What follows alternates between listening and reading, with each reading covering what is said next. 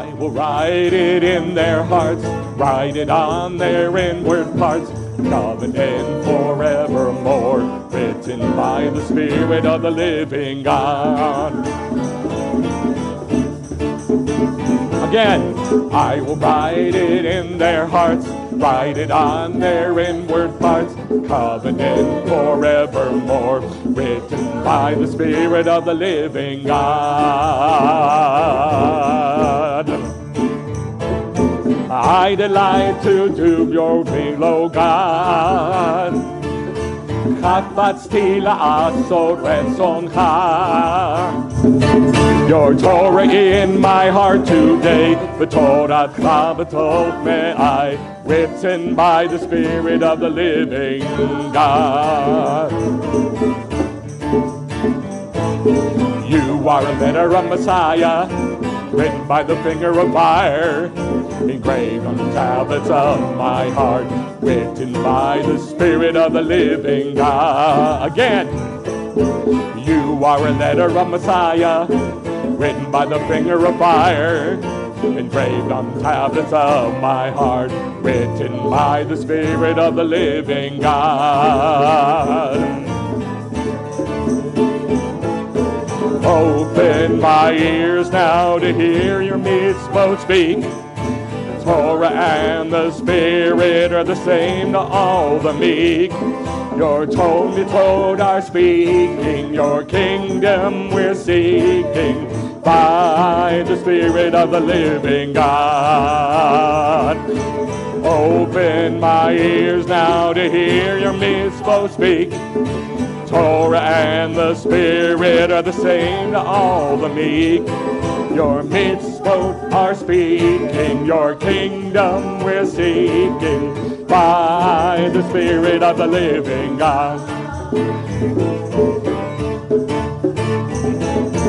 You are a letter of Messiah, written by the finger of fire, engraved on tablets of my heart, written by the Spirit of the living God. I delight to do your will, O God. Chafatzti la'asot retzoncha. Your Torah in my heart today, v'toratcha v'tov me'ai, written by the Spirit of the living God.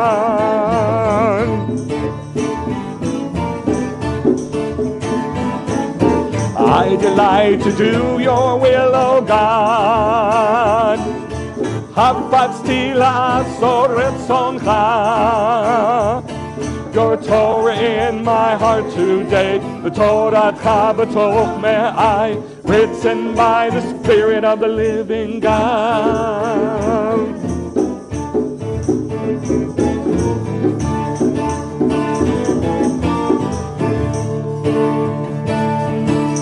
Mountain on fire and the shofar blew, a nation in the desert vast, listening to you. Thick clouds, smoke and lightning, voices thunder heard.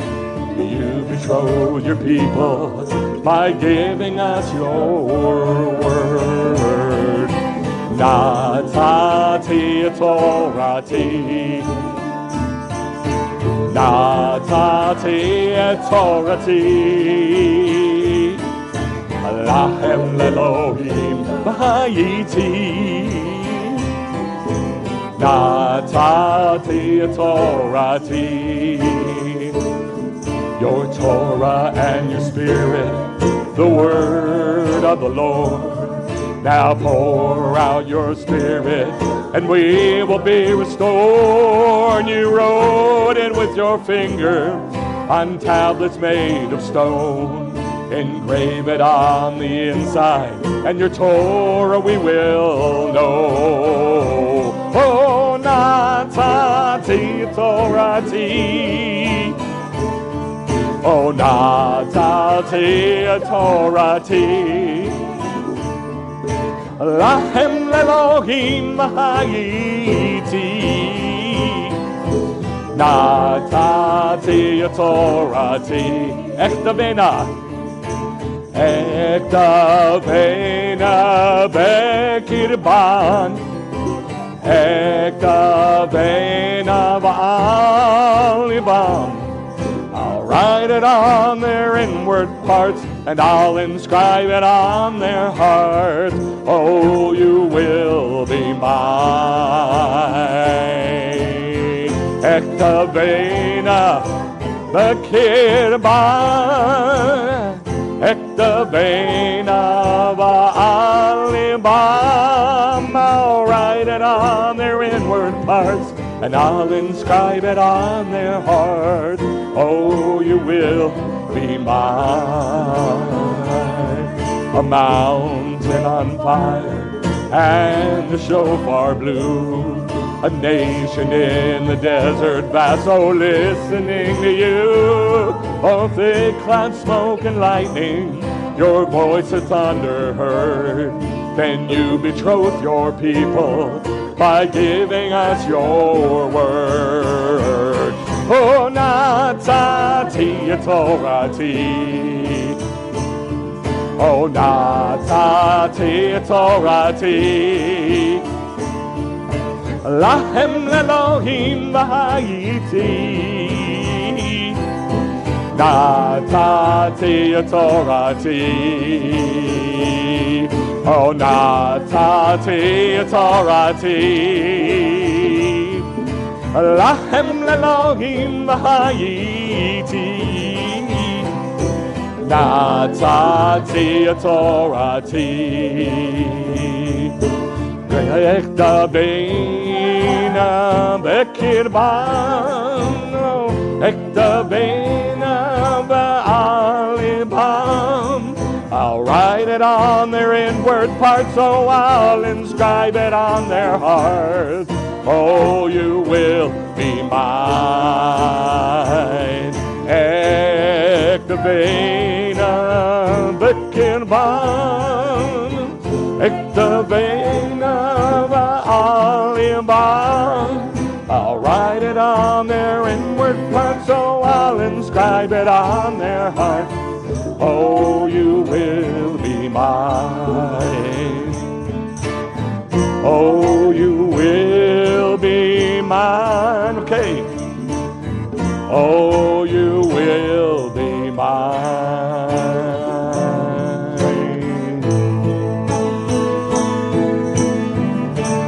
You are holy, speak, we will hear.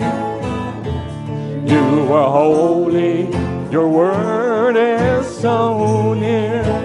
Na'aseh v'nishma, we'll do and then we will hear. Send your word and lighten us. We listen as we draw near. Your word is truth, your word is life.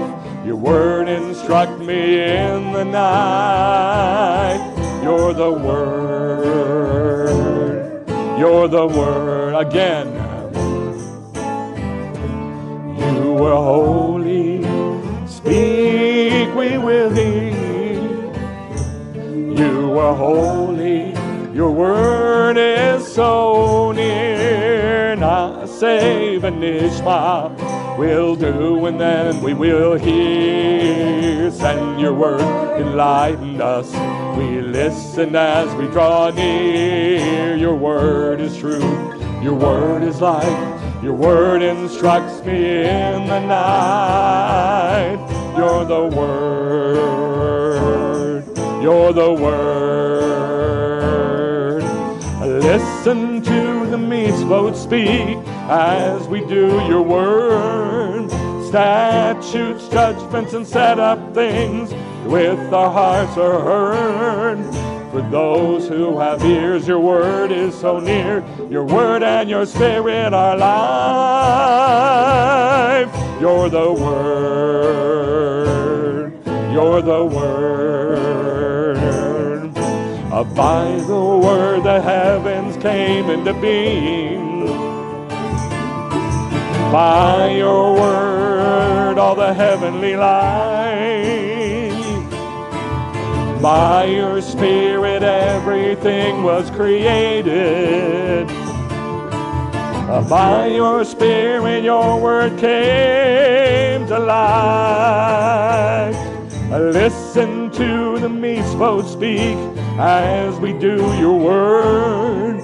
Statutes, judgments, and set up things with our hearts are heard. For those who have ears, your word is so near. Your word and your Spirit are life.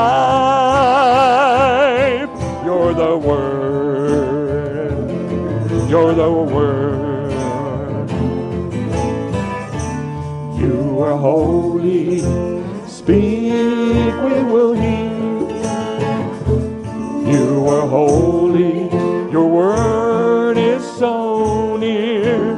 Na'aseh v'nishma we'll do, and then we will hear. Send your word, enlighten us. We listen as we draw near. Your word is truth. Your word is life. Your word instructs me in the night. You're the word. You're the word. By your word the heavens came into being. By your word all the heavenly lights. By your Spirit everything was created. By your Spirit your word came to life. You are holy. Oh, speak and we will hear. You are holy, Lord. Your word is so near. Na'aseh v'nishma we'll do, and then we will hear. Send your word, enlighten us. We listen as we draw near. Your word is truth. Your word is life.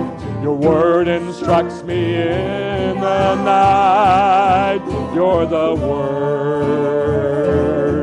You're the word. You're the word. Okay. You're the word.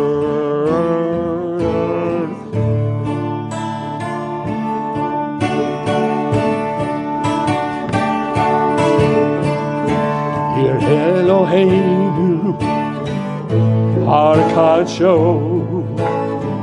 city of God, only mountain. Yafenofo, Tzion, beautiful high Mount of Zion. City high unto the north beyond what we can see. Counter towers, gates, and walls, here God will always be. We look up to Jerusalem ascended. We look up to Jerusalem on high. We look up to our King enthroned above us. For all you do for us in all our life. Our life, we give you our life. Oh, our life, we give you our life. Oh, miracle maker. Oh, you the earth shaker, covenant keeper. Oh, you harvest reaper, made every creature. Oh, you Torah teacher, and we worship you for all you do in our life. Give us life.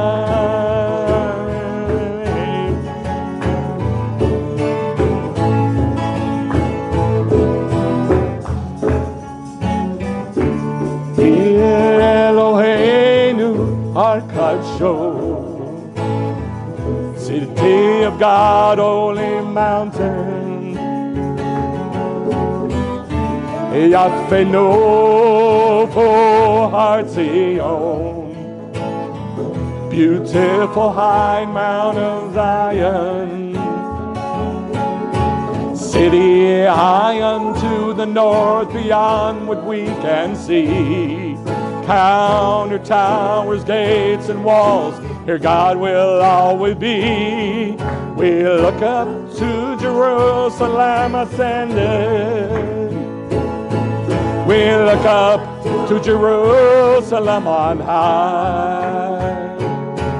We look up to our King and throne above us.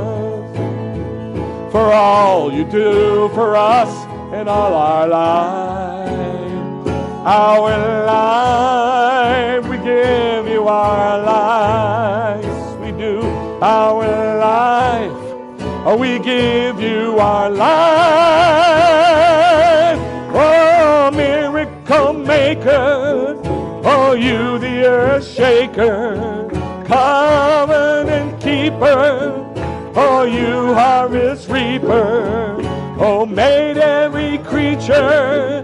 Oh, you Torah teacher. And we worship you for all you do in our life. Oh, miracle maker. Oh, you the earth shaker. Oh, covenant keeper. You harvest reaper. Made every creature. Oh, you Torah teacher. And we worship you for all you do in our life. Oh, give us life. Oh, give us life. Give us life. Oh, give us life. Give us life. Oh.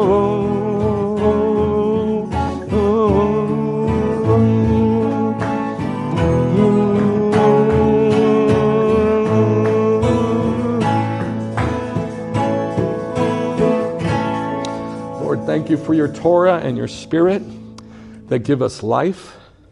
And don't just give us life, but give us eternal life. And I thank you, Abba, that your Ruach is alive and breathes out your word. I ask that you'd breathe your word, your Torah, your Tanakh into our spirits today, Lord. Open our mind, give us broad minds and wide hearts, Lord, that are like the Derech, a wide highway. I thank you, Abba, that that highway is huge that goes up to Tzion. And I ask that you broaden and withen and lengthen our Ruach, our spirit, to be able to walk that path in the name of Yeshua.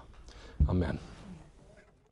I'd like to remind everybody who watches on the video to like, share, and subscribe. Subscribe to the Lev Tzion website, Lev Tzion on YouTube, the Lev Tzion channel on YouTube, and to like the videos and subscribe. And by the way, on the videos you can put comments, you can put questions, you can put comments.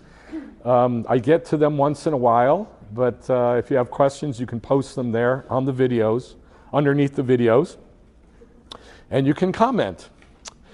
So, also, Eileen's voice is developing. I'd like to announce that on Wednesday nights at 6 o'clock, until further posted, she's going to be putting out a Zoom, a Zoom meet of her teaching, of her the revelations and the insights that God gives her. And what is the purpose of it? It's because she's a prophet, number one, and number two, she's a fantastic student in Judaism. Bottom line, that's all there is to it. And that's the world needs a whole lot more people like that who are just focused on the revelation of God through Judaism. And she's a fantastic student of that. So, on the teaching, I did a lot of research on the internet, not for the teaching, but to see what people say about this. Because, usually I'm all by myself. I've been by myself for many, many years. And I get these amazing revelations, at least I think they're amazing revelations, and a few other people do too. But every single revelation that I get, I find it in the words of the sages. So early on, that taught me something very important. That taught me this, that every single thing that we think about the scriptures was seen and written down by the sages. Do you know who the sages are? The rabbis, what they call the rabbis, the sages who wrote the Mishnah, the Talmud, and the Midrashim. And every single insight that anybody ever comes up with in the Bible is already there. Now, I've checked that, and I've proven that over about 22 years. And I can say with authority, because I've done the research, that every insight that everybody gets from Scripture by the Holy Spirit is already written down by the sages. And that tells me that the Torah and the Spirit are one. Now, that doesn't mean, okay, all I have to do is go read the sages. What you do is you get the revelation, and you find it, you get lit by it, you check it in the Scriptures, you have all the Scriptures paint you this picture, and then you go see it in the words of the sages. And you go, oh, we're on the same page. It's very, very exciting to do that. Because that means you're on the same page as those people that God gave all the original doctrines to, instead of being on the same page with, quote, the church, which does not have those revelations. And I can say that with authority, again, because I've been doing this for a long time. And so because of that, I go to the internet, I look in the internet, and I see what the bulk of, quote, the church, the body of believers, comes up with for a certain doctrine. And without fail, and this is no different than any other thing I teach, without fail, they do not come up with what we come up with, ever. This one is about the two covenants. And you can do the research on your own. You can go on the internet and just type in two covenants, go to YouTube, and you will find thousands and thousands of videos that all say the wrong thing. What they say is this: the first covenant was with those Jews. By God, them Jews over there.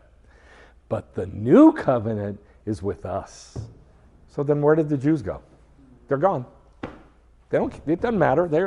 They're out of the picture, number one. And number two, the covenant isn't with them. And so what most people teach is there's a new covenant, a second covenant for those who are freed through Christ. And you can go do the research on your own. These are not my words. It is wrong. And I'm going to show you that it's wrong. I'm going to prove to you it's wrong. And you need to know this, because everybody you meet who's in the church for any amount of length of time, it doesn't matter what's taught. They all kind of converge at the same point. There's a center point, a target that all the teachings feed, like a funnel. Like you have all the water go into a funnel and it all feeds in the same little part. That little part is this, two covenants. Every single thing. The entire doctrine of replacement of theology is about this, is about the two covenants. But you need to know this, and you need to be able to understand what you're thinking and what you're saying when you talk about it. Because if you don't, you're up against 2,000 years of deception, and it will eat you alive. So you need to know what you're talking about. You need to know the scriptures. This is what they say in the Bible. Show yourself a workman approved unto God. And all those verses that they quote but they don't do, which is study the Torah. So that's what I'm going to hopefully show you today. Is number one, you need to be able to fight this false doctrine. And number two, we need to see the inadequacy of what horrible, horrible students we are of the scriptures. We are not good students of the scriptures. I say this all the time. Eileen's a really good student of the scriptures. A really good student of the Torah. That's what I say. I'm a pretty good student of the Torah. And I used to say she's my best student. That made her mad. She doesn't like that. So I don't say that anymore. So, well, it's about Torah study. And I see her as a very good student. But the truth is, compared to those who really study the Torah, The sages? No. No, that's what I'm going to show you. You're wrong. Compared to the sages who really studied the Torah, we don't know what we're doing. We're like children playing a game. And I don't want to be like that, and I hope you don't want to be like that. So that's what we're going to look at today. So we're in Exodus chapter 24. We are at the Brit, the covenant that God makes with Israel. Then he said to Moshe, come up to the Lord, you and Aharon, Nadav and Avihu, and 70 of the elders of Israel, and you shall worship at a distance. Moshe alone, however, shall approach the Lord, but they shall not approach, nor shall the people come up with him. Then Moshe came and reported to the people all the words of the Lord and all the Mishpatim. What does Mishpatim mean? Judgments. Good. This is Torah portion Mishpatim. That's the name of the Torah portion. Judgments. So he says, God gave him, how many judgments did God give him that day? 50-something? Very close. 53. Very good. 53. So he then reports these 53 mishpatim. He tells them all. And it says, Moshe came and reported to the people all the words of the Lord and all the mishpatim. And all the people answered with one voice and said, all the words that the Lord has spoken, we will do. That's all they say. Moshe wrote down all the words of the Lord. Then he got up early in the morning and he built an altar at the foot of the mountain, 12 memorial stones for the 12 tribes of Israel.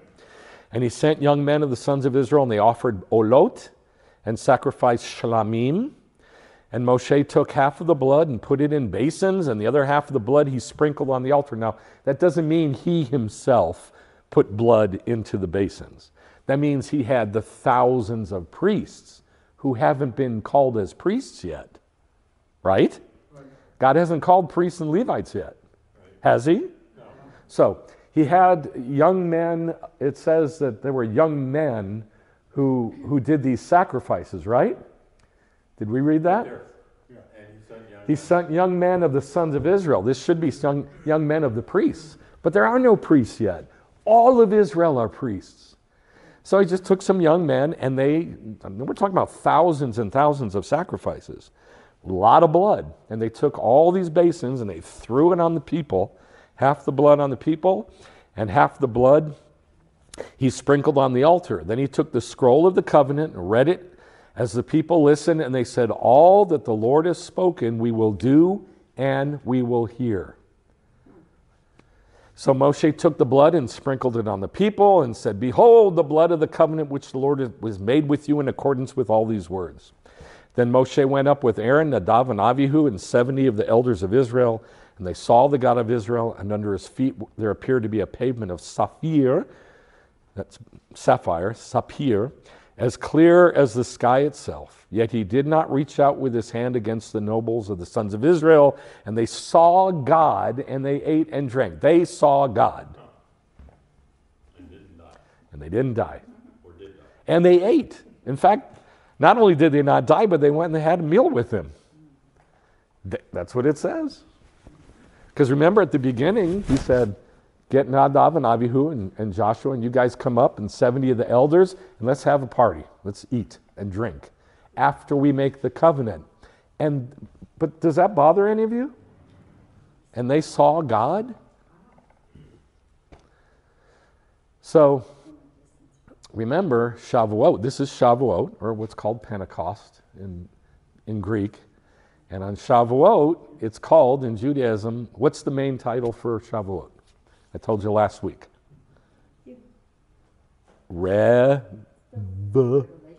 Revelation of what? Of God at Mount Sinai. Good. Revelation of God on Mount Sinai. All of Israel saw God. All of Israel saw God. Okay. When he gave the covenant consisted of 10 things or words, not 10 commandments. And then this scroll that Moshe wrote down. How many mishpatim were in the scroll? 53. Come on, guys. How many? 53. So there's 53, quote, laws, and then 10, quote, commandments. How many is that? 63. And then there's some other words in this scroll. That's the covenant. That's the words of the covenant. But that's what we're going to talk about. Now, this is I think it was you last week said that the 10 words were a cube. And I said, well, yeah, no. Because they were a cube, but then they were cut in half. So it started as a cube of sapphire. And this is what the rabbis say. You can believe this or not believe this. But we know from Scripture, from last week, that both copies of the tablets, both tablets, were identical. They both had what on them? The 10 words. Both tablets had 10 words on them. These are pretty cool, except this says 10 commandments. But if you could really see that, let's turn the lights off so you can see it better. Somebody turn the lights off so we can see it better. If you could really see that, you could see that it's got writing on every side. And the reason for that is, they said, the rabbis, the sages said this. They said, 10 words on one and 10 words on the other. And then another rabbi goes, no, 20 words on one and 20 words on the other. And the other rabbi goes, no, 40 words on one and 40 words on the other. And I didn't know what they were saying until I saw this picture that's from a Jewish source.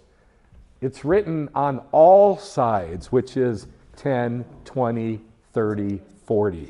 That's why they say 40. So they weren't just, making up. No. On the bottom, there's nothing. So they weren't just saying stuff to say, no 10, no 20, no 30, no 40. They were saying what they knew to be a fact. They just didn't explain it. All right, so these are the 3 verses that say what's translated as 10 commandments, but it's not 10 commandments. Yes? Okay, so you said it was 53 judgments? Yes. Said something 53 Mishpatim. Okay, and then 60 through what? What? I thought you said you added 10. No, 10. I added the 10 words this was the covenant, the 53 words, plus a few other, 53 Mishpatim, plus a few other words, plus the 10 words, what they call the 10 commandments.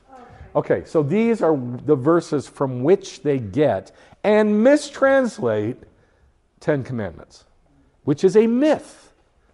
And it is not good. It's not a good myth. It's a bad myth. Hold on. It's a bad myth. The Orthodox Jews say 10 commandments. The Hasidic Jews say 10 commandments. The Reformed Jews say 10 commandments. All Messianic Jews say 10 commandments. The entire church says 10 commandments. And everybody's wrong. But if you ask the Hasidic Jews and the Orthodox Jews, they know what it says. They just say commandments so that people can know what they're saying. But they don't believe it's 10 commandments. They believe it's what it says in Hebrew. Aseret hadvarim. Say Aseret hadvarim.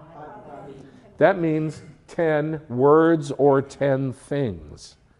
And all 3 verses say it. 10 words or 10 things, not 10 commandments. Yes? Why did Israel have to cut the cube? Because it's not like it was given in two. They didn't. God cut it.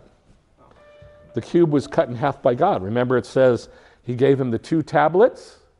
He gave him the 2 tablets? Right. So he must have. So he cut it. And then it says written by the finger of God on both sides. Right. So he already cut it and wrote it before he gave it. Turn the lights back on if you want.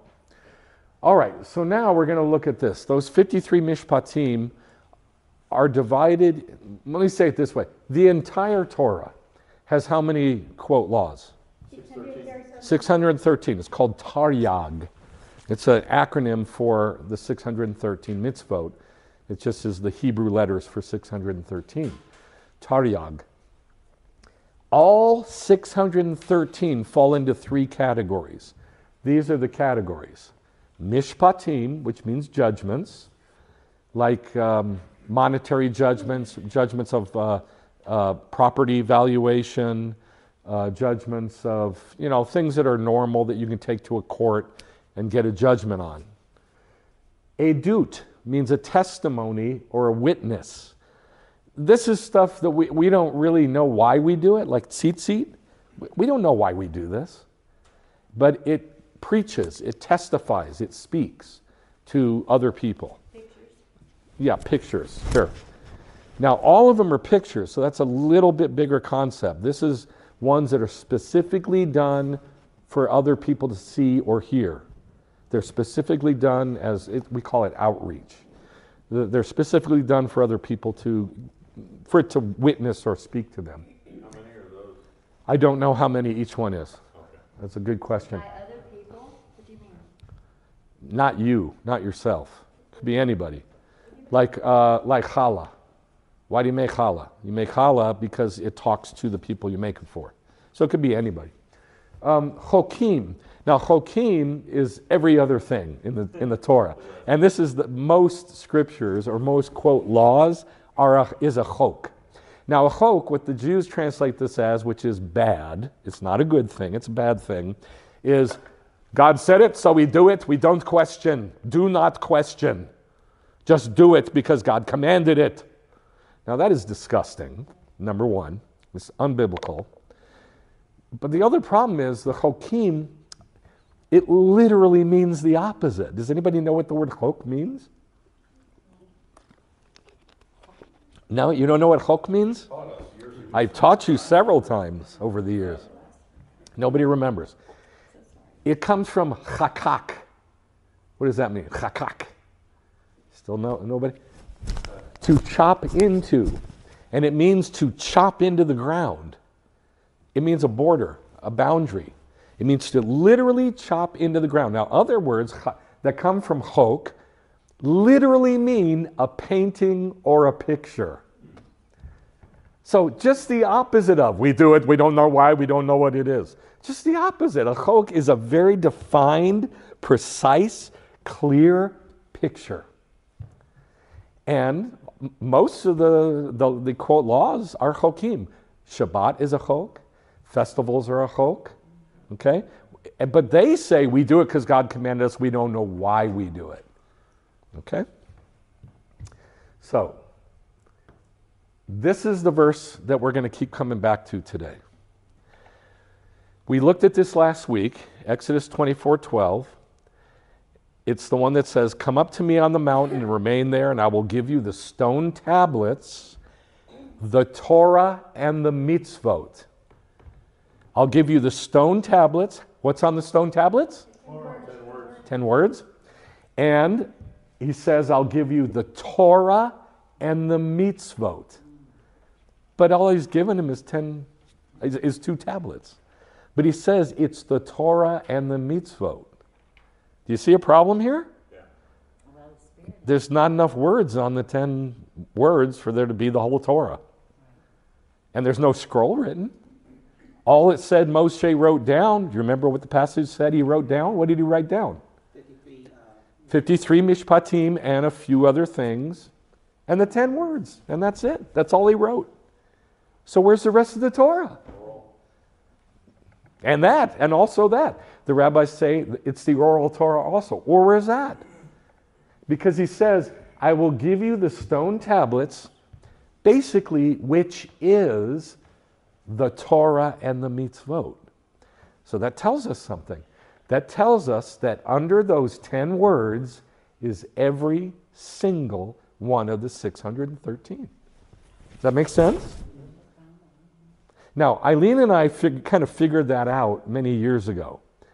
But we didn't see that the sages said it till many years later. And they sure enough say it. They say that they're just basically chapter headings. And under those chapter headings fall every single law, quote, law, every single one of them.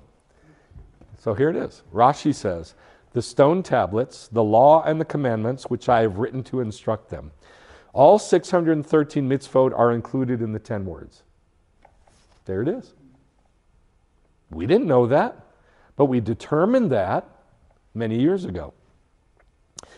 Rabbeinu Saadia Gaon composed this song. It's called the Azharot. It's a poem or a song in which he shows which of the 613 mitzvot are connected to each of the 10. So if you want to know which one falls under the 10, look for that. And I did. I can't read it. I just didn't have time. It's very, very, very long, the Azharot. But you can find it on the internet. And it'll tell you which one of the categories, which one of the 10 categories each, quote, law falls under. I said I could read it, so what does that tell you? It's in English also. It's in English also. So, then in Siftei Chachamim, Siftei means scroll of, or numbering of. Chachamim, what's Chachamim? What's a Chacham? Anybody know? Wise man, the sages. This is Siftei Chachamim, is basically the words of the sages. On Exodus 24:12, all 613 commandments are in the 10 commandments. There it is. Rashi knows this because it says the Torah and the commandment which I have written. Who wrote? God wrote it. Right, God wrote it. Well, what did he write? All of it. No, what did he write? Literally. 10 words. The 10 words. That's it. That's all he wrote. Yes? Okay, so that means all the mitzvah, all the commandments, all the Torah was given in those 10. In that cube. In that cube is everything. And then the cube is cut in half. You got 2 pieces, and they're both the same. Okay? That's everything. Everything in the Torah is on those stones. And then Moshe then remade it because he smashed these. So think about that. Moshe had to carve on all 5 sides of each one, right? Because it says he rewrote it exactly as he was given it by God in the first set. Think about that. All right. She has a question. Yes. That cube is not a basic of New Jerusalem that is everywhere and on every side of the Torah? It is New Jerusalem. It's also the Holy of Holies. Yes, yes. Yeah? So why do you think God gave the 10 words, everything of life in a cube, and then cut it in half? Why? Because that's everything. The cube, what was the Holy of Holies? It was a cube, right? And in that cube is the Ark of the Covenant with the 2 tablets. And then it gets bigger and bigger and bigger. The temple was built. There was Holy of Holies, twice the size, exactly twice the size, right? And then the second temple was built, same exact size, a cube, 20 cubits by 20 cubits. And then these are then a picture on top of a picture on top of a picture of the final Torah set, which is the New Jerusalem. And that's where we're going at the end of the teaching. Thank you for zooming us to the head of the line. So that's the end of the teaching, by the way. That's exactly right. I didn't know that. Okay, well, I didn't know that. I don't know if that's true. The 10 words are categories for all 613 mitzvot. So I want you to understand this. First of all, you're a horrible student of the Torah. All of you are just horrible, horrible students. I'm a bad student of Torah, but you guys are horrible. Thank you, Rabbi. No, the reason I say that is because, remember, the Torah is like a what's it called? A plumb line. Thank you. It's a plumb line, right? And it drops perfectly straight. And God wants everybody to walk up to that thing and see where you measure up. Are you crooked or are you straight up and down? Are you yashar, upright? Now, I've been studying Judaism for longer than you, so just by nature of that, I'm a better student. But that's it. I'm not a good student of Torah. I'm not. None of us are. But you're awful. And I want you to know that. I want you to understand that you've got a lot that has come into your life that has destroyed your ability to be a good student of Torah. So I want you to understand that, number one. And number two, I want you to understand this. Everything of the Holy Spirit, everything of the Holy Spirit is in that cube. Everything. There's not a single thing that the Holy Spirit ever does or says that doesn't go along with that cube. And she is our mother. She is our mother. That's where we're going to head at the end of the teaching. Have you guys, I'm sure you've read Psalm 119, right? Yep. Do you love Psalm 119? I can't read it without crying. Now, I've just got a couple here. There's every single 22 letters, right? And there's like 7 or 8 verses for each one of the 22 letters. And Psalm 119 is set up in such a way as to make Christians mad. That's why it's created the way it is. And when I say that, I mean that very literally. That the Hellenism and paganism that's in most believers comes up against that plumb line of Psalm 119 and goes, "Ugh, I don't like that. That doesn't match my world." And it's set up like that specifically so that you can walk up to it, measure, and see if you're straight up and down according to what it says in this. And here's just 2, Aleph and Mem. Mem's my favorite because my name is Michael, and all I think about is myself all day long, so who cares about anything else? So I love Mem. Aleph, some people really dig it. I don't like Aleph so much. But look what it says. You love Aleph? Yeah, you're Ilana. That's right, you're an Aleph. Aleph. Blessed are those whose way is tam, perfect, who walk in the Torah. Ugh. I mean, already, we haven't even gotten through one verse, and it's already, okay, kick that out from under you. I'm toast. Already. I mean, just think about the millions and millions and millions of believers who read this. They got it twisted into something else. They have to. Because they can't just say their way is perfect because they walk in the Torah of the Lord, which is Judaism. So already it's a mess. But he goes on, of course. Blessed are those who guard his pikudim. Anybody know what a pikud is? Testimonies. Who seek him with all their heart. They do no injustice because they walk in his derechot. What's derech? Way or path. Good. You have ordained your pikudim. What's pikud? I just said it. Testimonies. Good. Testimonies. That we are to keep them diligently. We are to keep them diligently. We're to keep them diligently unless we go to church on Sunday.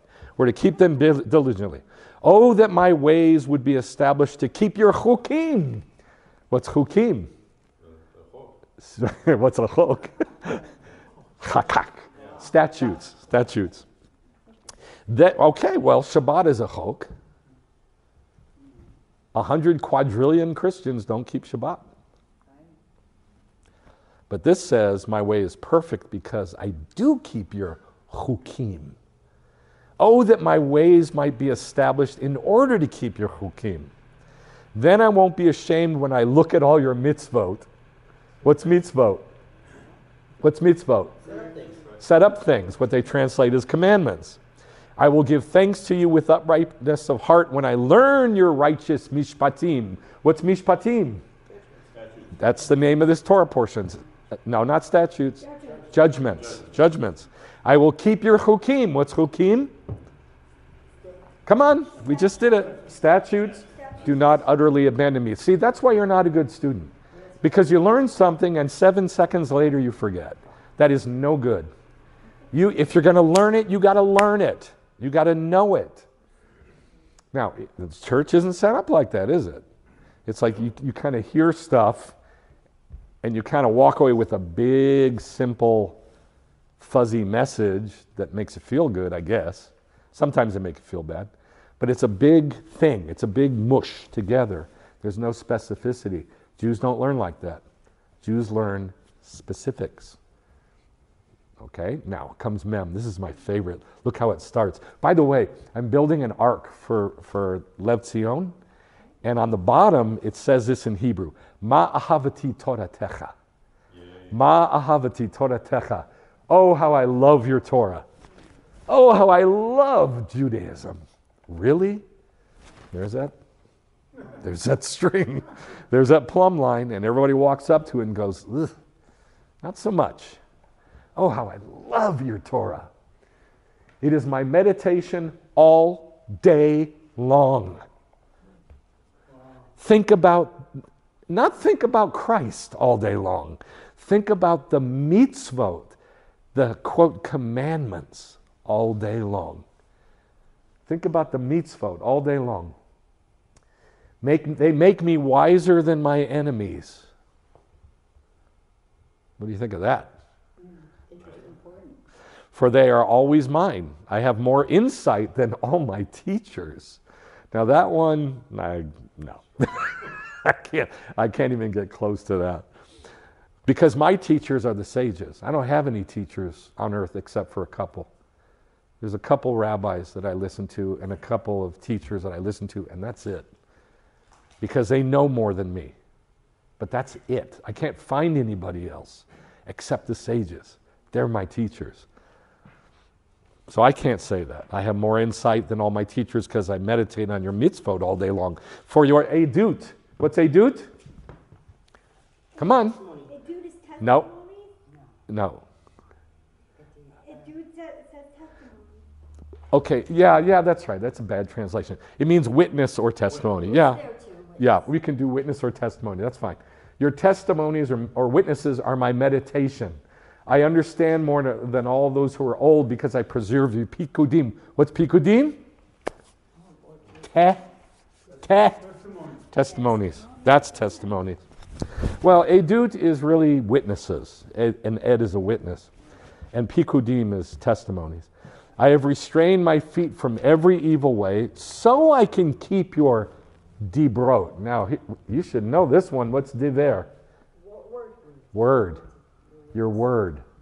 That's one of these synonyms for the mitzvot, for the law, the quote law of Judaism. This is one of the words that are synonyms in Psalm 119 for the Torah, for Judaism. Dibrot, your word, your words. I have not turned aside from your mishpatim. What's mishpatim? Judgments. Good. You yourself have taught me. What does that mean? What does that mean? Thank you. The Holy Spirit taught me what? Taught me what? Mishpatim. Taught me what? Mishpatim. What is mishpatim? The Holy Spirit taught me the mishpatim. I told you before.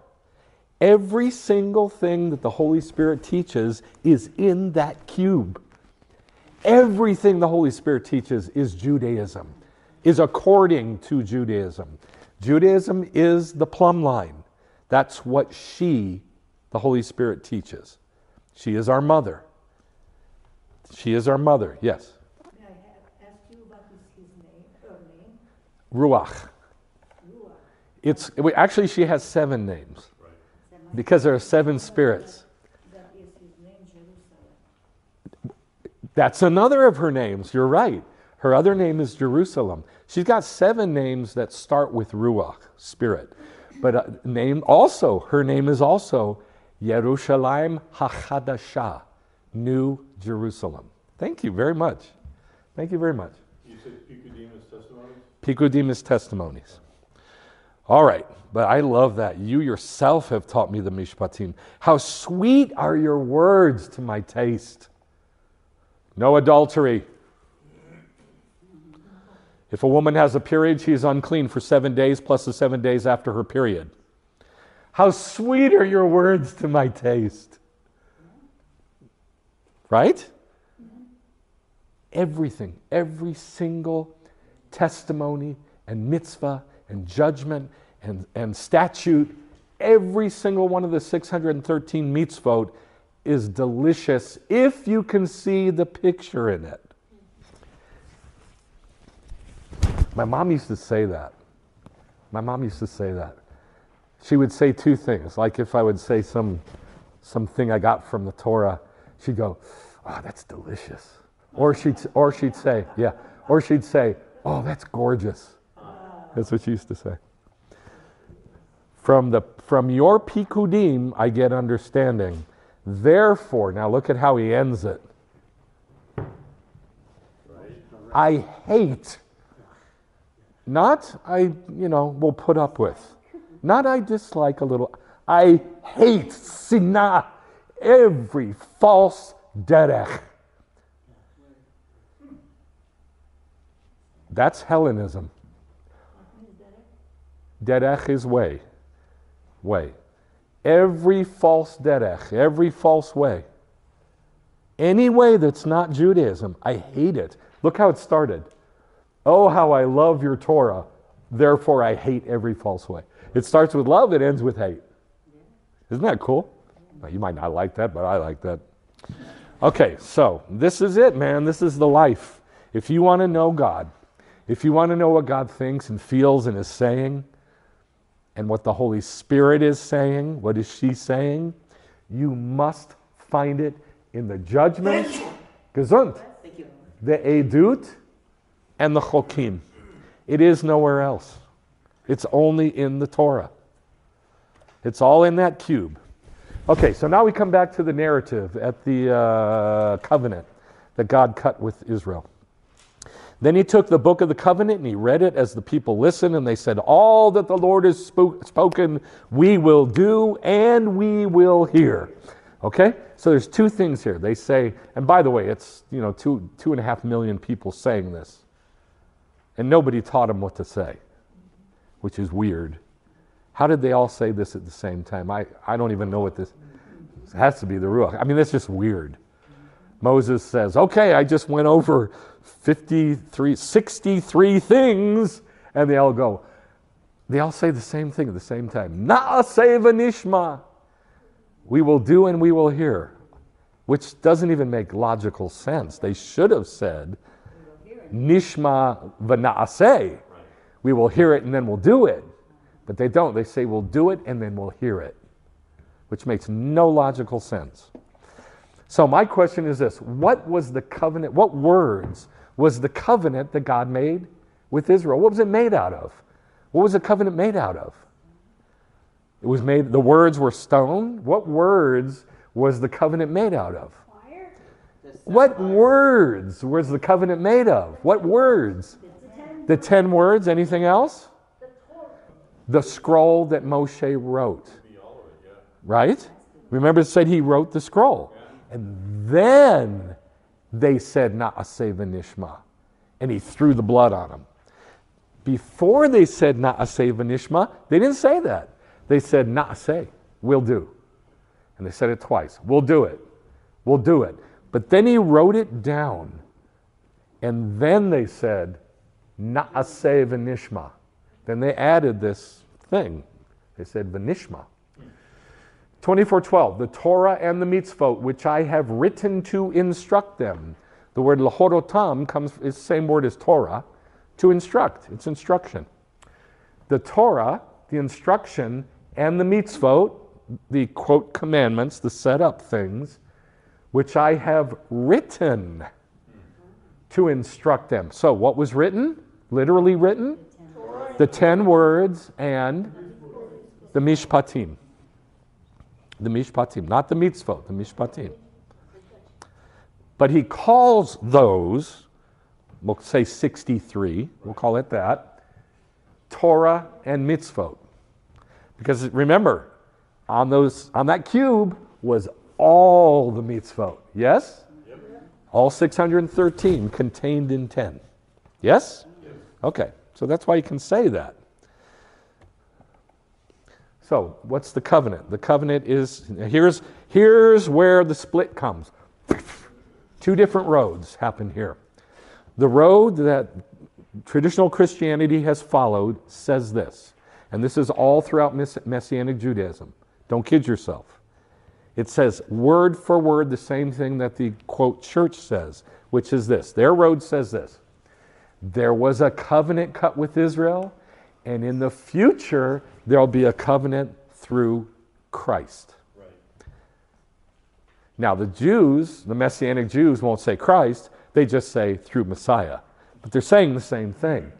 They're saying that in the future, it's not Judaism. It's Messiah. And that all the verses pertain to Messiah. Absolutely untrue. The other road, the true road, says this, that God cut a covenant using that cube and the written words with Israel, and in the future, he'll take that cube and stick it on them and in them. It's that simple. He'll stick in Israel. Exactly right. In Israel only. Now, if Gentiles join, awesome. Awesome. Yes. That means the physically what was written became to Yeshua HaMashiach the spiritual life. Okay, you are talking about what that road preaches that we do not want. We don't want that. Yes. That may be true, but that is not what the verses say. What we're talking about is what the verses say. Yes. Okay, the verses do not say that. The verses say this: God cut a covenant with Israel, and that covenant in the future will be the very same exact thing. That's what the verses, which I'll show you. That's it. That's it. That's all it says.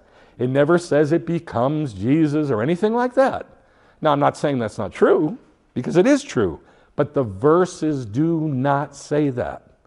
We only want to stick with what the verses say here. Do you understand what I'm saying? Yes, yes. Okay. I think that it come to Yeshua what was saying. Please don't go that route, because that's not what the verses are about. That may be true. You're not hearing me. That may be true, but that is not what the passage says. We want to stick with what the passage says. That's a different subject altogether.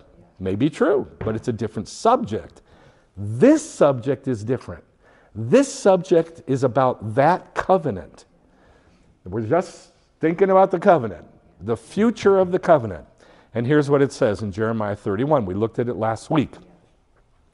Days are coming when I will make a new covenant with the house of Israel and the house of Judah.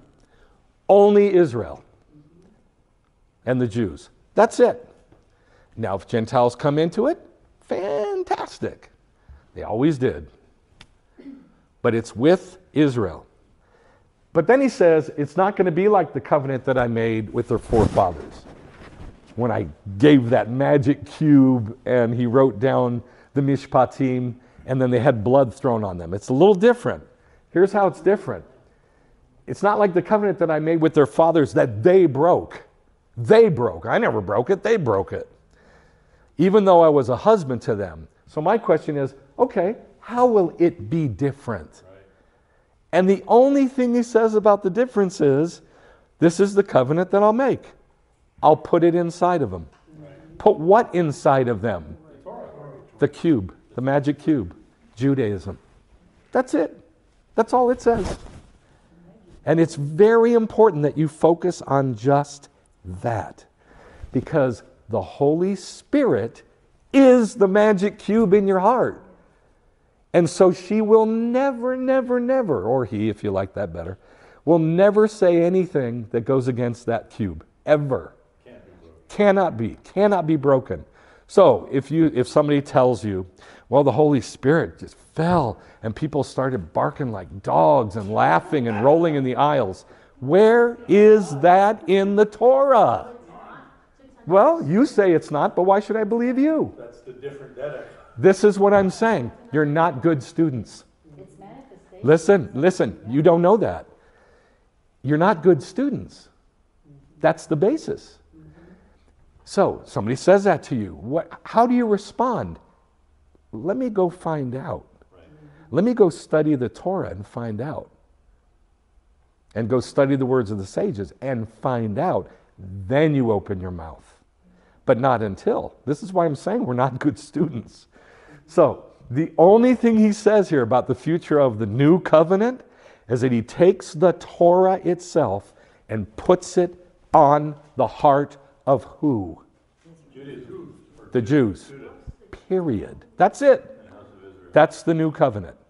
Has nothing to do with Yeshua, has nothing to do with the Holy Spirit, has nothing to do with nothing except this.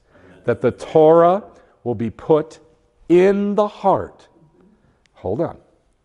Now this is a hard thing to get your minds wrapped around because you've never been told this. Never. I know this because I go on the internet every day. That's how I know. You've never been told this, that all it says is that in the future, in the day of the Lord actually, that God will take the Torah and put it onto Jewish people's hearts. That's it. That's all it says. Don't take it any further than that. Don't think about Yeshua. Don't think about the Holy Spirit. Don't think about anything except that. Now, if you want to add other verses that say something else, that's a different matter. But this says this. And you have to have it tied to this. This is the covenant that God made with Israel. What was the covenant? What was the words made out of? Torah and Spirit. No. What were the words of the covenant? The 10 words and the Mishpatim. That's the covenant. That's what's going to be written on the heart of Israel. It's that simple. And that's in the Hold day on. of the Lord. Yes. And isn't this the reason why then it does say, I believe, that that's why the Gentiles will be drawn to them because of this powerful thing? Now that is true. That's a true statement. I'll say it again. It's only to Israel.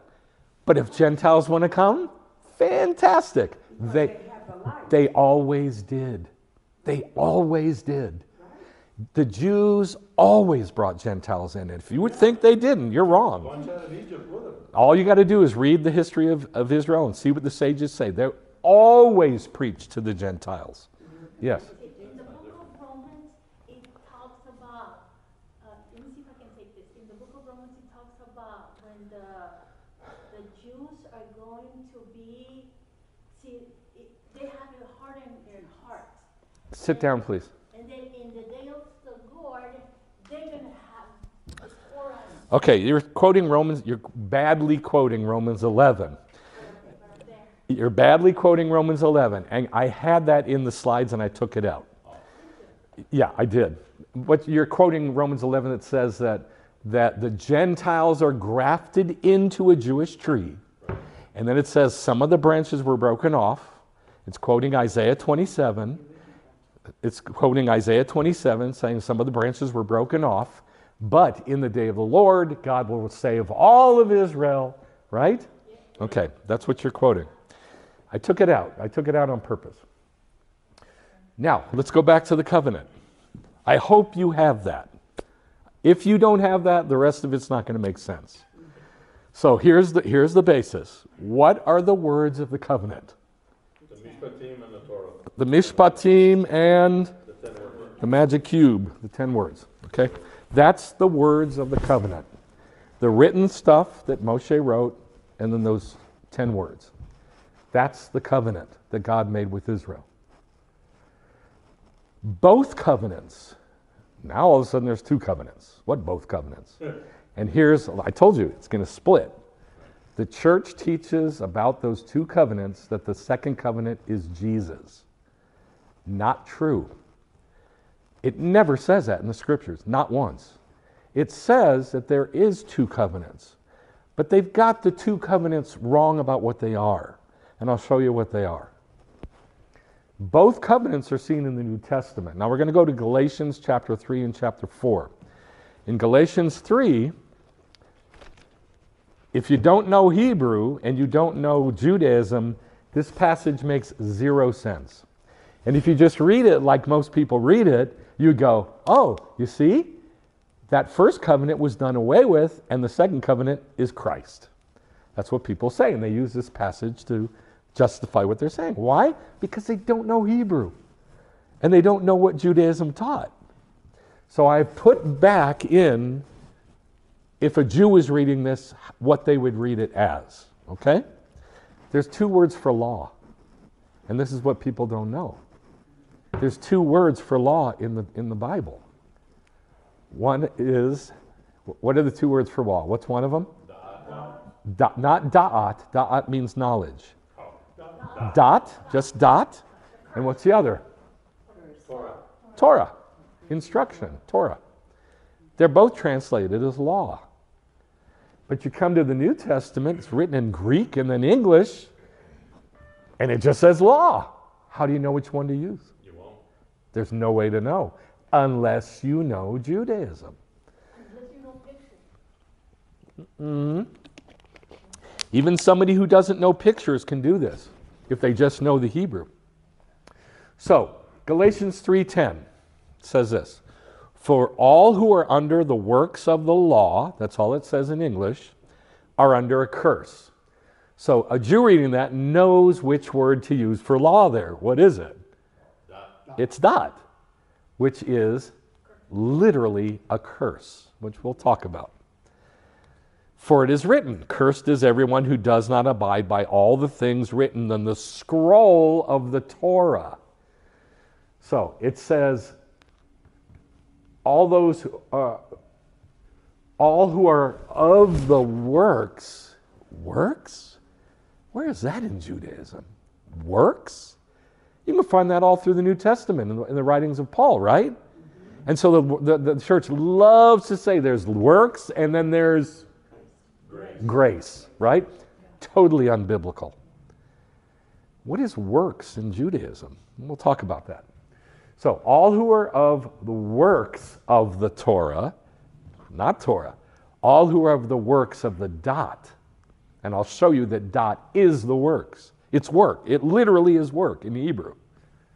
Are under a curse, because it's written, cursed is everybody who doesn't abide by everything written in the scroll of the Torah. To do them. To what them? You know what that is in Hebrew? Na'aseh. Asa. Work. It's the same word, asa. I think it's the same in Spanish, isn't it? Aser, to do or to work, right? Okay, well in Hebrew, aser means to do or to work. That's what it means. So, then he says, Deuteronomy 20, that's in Deuteronomy 27:26. And then it says, now that no one is justified by the law, by the dot, before God is evident. How is it evident? Because it says in the Bible, the righteous one will live by faith. So the Christian reading this goes, you see, law and faith. Grace, law and faith. Like they're opposites. Not true. It is opposite from dot, but it is not opposite from what? Torah, which is the covenant. Okay. The righteous one will live by faith. However, the dot is not of faith. It's not. Messiah redeemed us from the curse of the law, which is the dot, having become a curse for us, in order that in Messiah Yeshua, the blessing of Abraham would come to the what? What? What does all this talk have to do with Gentiles? All of a sudden he brings in Gentiles.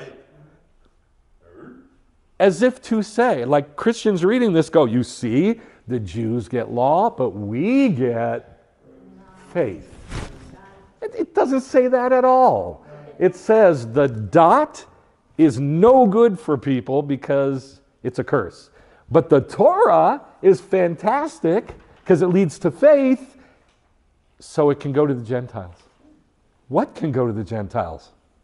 The blessing. It doesn't say that. No. What does it say will go to the Gentiles? No! The Torah. The Torah. It says the blessing. Listen, let's just stick with the words that are here, guys. You're adding stuff. You're saying pictures. It doesn't say anything about pictures here. It says the blessing of Abraham. Yes, it does. Yes, it does. That's why you said blessing. But what does it say here in this whole passage? What was it talking about? Dot and Torah. It says the dot will kill you because it's got a curse associated with it, yeah? But the law gives you faith. The Torah gives you faith. In order that in Messiah Yeshua, the blessing of Abraham would come to the Gentiles. And now he brings the Gentiles into it. Just like I said. So that we would receive the promise of the Spirit through faith. But remember I said that comes through what? Dot or Torah? Torah. Understanding. Torah. Through Torah. Torah gives you faith. And that leads to the Holy Spirit. Okay? Just like I said. Just like I said. The Holy Spirit never disconnects from that magic cube. Never. I'm trying to make it as stupidly simple as I can. From the magic cube. Just think of it like that. Okay? That's all right. So that we would receive the promise of the Spirit through faith by being redeemed from the curse of the dot. All right, so now you got to know the difference between the two covenants. One is dot and one is Torah. Well, where in the world does the Bible say that? Where does it say in the Bible that the curse is the dot and the covenant that's a curse is a dot and the covenant that's life is Torah? In the Torah, in the book of Deuteronomy. All right. So we got two covenants. We got the covenant that's dot, decree, and it literally means a decree, an edict, a law, a permanent law, that if you break, it's bad news, baby. That's dot. There's only one verse in the whole Bible that has the word dot, in the whole Torah. In the whole Torah, there's only one verse that has the word dot. Do you know it? There's only one verse in the whole Torah that says the word dot. Do you know what it is? Anybody know what that verse is? Yeah, all you got to do is read it. It's here. It's right here. Deuteronomy 33:2. It's the only verse that says dot. It's the only one. And it's about this. The coming of God to Mount Sinai. Right? When God came to Mount Sinai and he terrified everybody, he terrified them on purpose. Why did he terrify them? What was his purpose in terrifying Israel? So they'd be afraid of the curse. Very good. So they'd be let's give them a hand. So they're very good. So they would be afraid of the curse and run away from it. He did not want Israel to go near the curse. The curse will kill you. So why would he why did he give it? Isn't that weird? Isn't that weird? So if he doesn't want anybody to be under the curse, then why the hell did he give the curse? Now, if your mind doesn't think like that, there's something wrong. Because, God, what's wrong with you? You need to think like that. If he didn't want anybody to be under the curse, and he certainly doesn't want his children Israel to be under the curse because it'll kill them, why in the world would he give the Torah as a curse? He did. He did. And here's why. Say that again. To show that it could be kept. Wrong. You're exactly upside down and backwards. Sorry. You're close. She said to see so we can see what's wrong and right. You're close, but that's not it. Say, a plumb line doesn't kill people. It just gives them a measurement so they can correct. Right. There's no death in that. It's like a mirror. To distinguish between Jew and Gentile. No, not to distinguish between Jew and Gentile. Yes. Showing the throne of his word as staple. Now, if he just shows it, he can do that a million different ways, but this would kill you. Right. Why would he do that? It will kill you. Fear. Now, come, let me show that kill you. They couldn't do it. Why does he want them to be afraid? So they won't break the commandment or the word. See, now you're going straight into the dot. Oh, sorry. Okay, it's hard to get your mind wrapped around it. Nobody gave me the right answer. It's hard to think this through. We pray every Shabbat, blesses God, King universe, who creates light, who creates darkness, and creates all things. He did both. Yes, very good, Chris. Why? You're not answering the question. You're saying, yeah, he did both. I'm asking you why. So we could choose. That's it. What? Say it again. So we could choose. So we can see there's a contrast and there's something else. Yes, listen. You don't know light unless you see dark. You don't know dark unless you see light. Right. You don't know pain unless you have pleasure. You don't know bitter unless you know sweet, right? So he gave death and he gave life, the magic cube, at the same time and said, now Israel, choose. And they chose wrong. Now listen, God gave the covenant filled with fear and terror, so much so that Moshe ran away. Hold on. So much so that Moshe's knees knocked, it says in Hebrews 12, and he ran away, and all of Israel ran away. So God went like this, here, Israel, right? And here's why. He wants them to make a choice. And even after all that, they chose wrong. Well, because he said sin is the transgression Yeah, but that's still not the concept we're talking about. We're talking about the covenant. Why would he give this amazing, life-changing covenant and say, I will kill you with it? And here's why. Choose. It's simply about a choice. That's it. That's it. You can choose one covenant or you can choose the other covenant. It's that simple. And he scared them away from the bad one so they would hopefully make the right choice. And even after that, they didn't. They made the wrong choice. He wants us to have. Well, he showed us which covenant he wants us to have. And they made the wrong choice. And that's just the bottom line. That's just how it is. We got to face reality. They made the wrong choice. But that doesn't mean he didn't keep offering the right choice. All right, now, the word dot shows up 1,000,000 times with the Gentiles. Shows up one time with the Jews, with Israel in the Torah. But it shows up a bunch with the curse of the law, the way the Gentiles look at it. And I'm here to tell you, and you may not believe this, and you don't have to believe it, it's the Gentiles who are under the curse of the law, not the Jews. The Jews know their Father. The Jews know that the Torah is life. They know it's a magic cube that gives us life. They know that everything is in it. And I'm talking about the religious Jews, Jews who know Torah.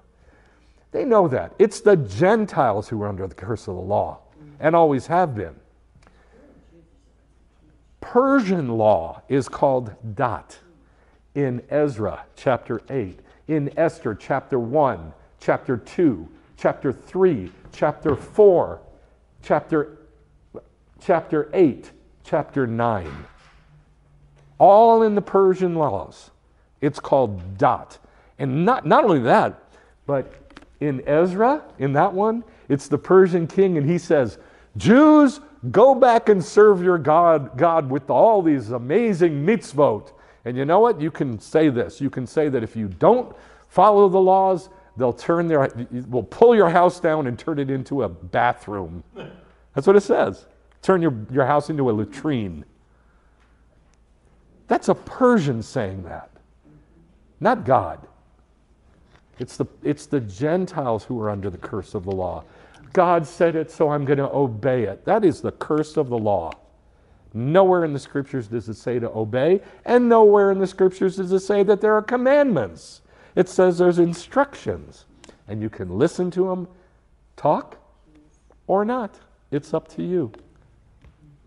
So this whole concept of commandment and law didn't come from God, and it didn't come from the Jews. It came from the Gentiles. And it's still that way to this day. Here's the other covenant. This is the good one. Torah. What does Torah mean? Instruction. Teach. That's all it means. Comes from yara, which means to flow as water, to shoot, to direct, to cast or throw, to point with the finger, to shoot like an arrow, get to the bullseye, to instruct, to give it in, details, incredible details. Yes. And the cool thing is, when you see the word Torah, it's the last letter. It starts with the very last letter of the alphabet, okay? And then there's the vav, which is like a hook, so it kind of hooks you in. The Torah that starts with a tav, which is the last letter of the alphabet. Then there's a hook. Vav means a hook, so it hooks you in. It's like this is the final thing. Resh means head. The resh means head. So it's like look, guys, I am showing you. This is the end all. I'm showing you. I'm hooking you in. I'm hooking you. Because this is the beginning of your life. It's And then the hay. And the hay. I didn't get that one. Okay. Sorry. Well, You got 3 out of 4. The hay is always broken down as a dalet, and then like a small bob. So it's like a door. So you've got a door there. Okay. It's like time travel. Okay. So this is the other covenant, Torah. A magic cube. Yeah. Takes you back. Now, let's go back to this verse that we started with. Exodus 24, the Torah and the mitzvot, which I have written to instruct them. Lohorotam. It's the same word as Torah. Instruction. And that's God says that is the covenant. in this verse. He says, this is the covenant, the Torah and the mitzvot, which I've written to instruct them. That's the covenant. So you got two covenants here. You got one that kills and scares you, and it's nothing but a curse and problems, because once you try to do it, you got to do all of it, which is impossible. Well, actually, it's not impossible. Don't think it is. It's not. I mean, the rabbis all say the same thing. It's not impossible to do the Torah. That's crazy. Who came up with that nonsense? There's stuff you literally cannot do, like, offer sacrifices because there's no temple.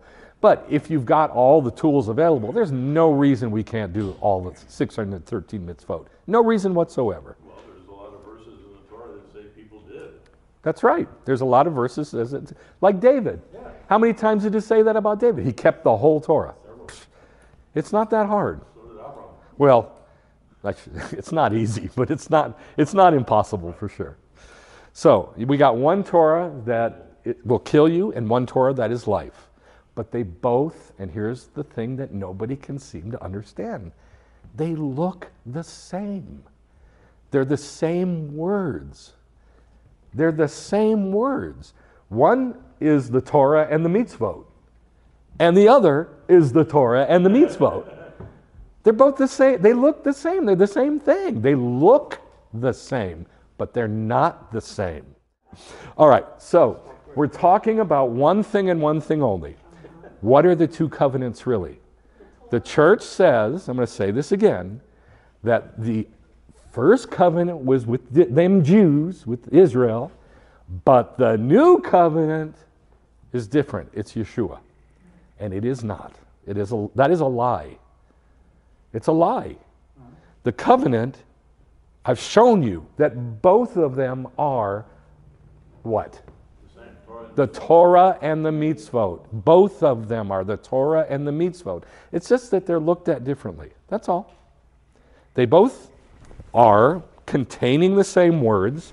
They look the same, like the magic cube and the stuff that Moshe wrote.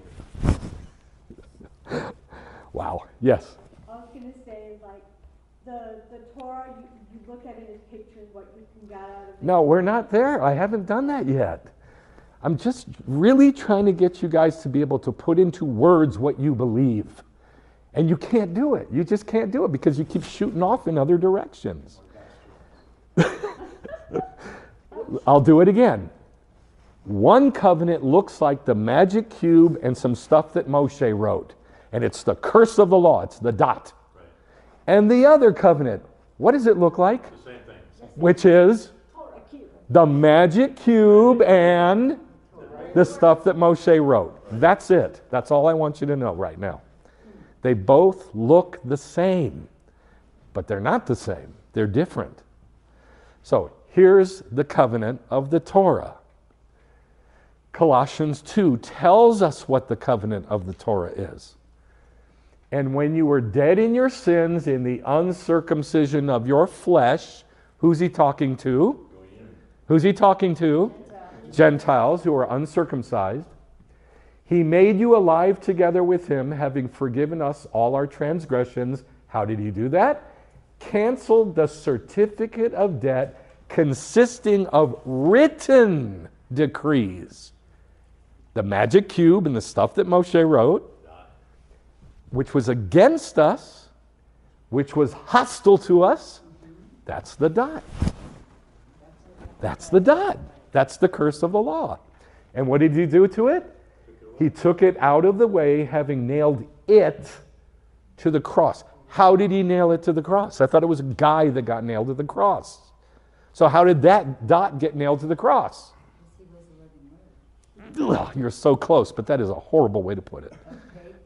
Come on, how did the dot get nailed to the cross if it was a dude that got nailed to the cross? Pig flesh. Not going to answer me. How did really? You got it right there, right next to you. How did the dot get nailed to the cross if it was a guy, a dude, who got nailed to the cross? No, you didn't. You said he was the living word. That's what you said. He was the living word. That is a horrible way to put it. He was the Torah made flesh. He was the Torah and the mitzvot made flesh. He was, isn't that beautiful? He was Judaism in flesh. He wasn't some mystical, magical word. He was the Torah in flesh. And that part of the Torah that became flesh, that was the curse, got nailed to the cross. Leaving what? The Torah, the instruction. The Torah, the covenant of the Torah. So both covenants are Torah and mitzvot. One was killed when Yeshua was killed, leaving the other one. So then because of that, therefore, because he destroyed the dot, leaving what? Leaving what? The Torah. Let no one, and who's he talking to? Gentiles. Gentiles, let no one act as your judge in regard to food or drink, that's the kosher laws, or in respect to the festival, that's the Chabdim, the Moadim, the Mikraot, the Jewish festivals, or a new moon, Rosh Chodesh, or Shabbat day, things which are a shadow of what is to come, not what was to come.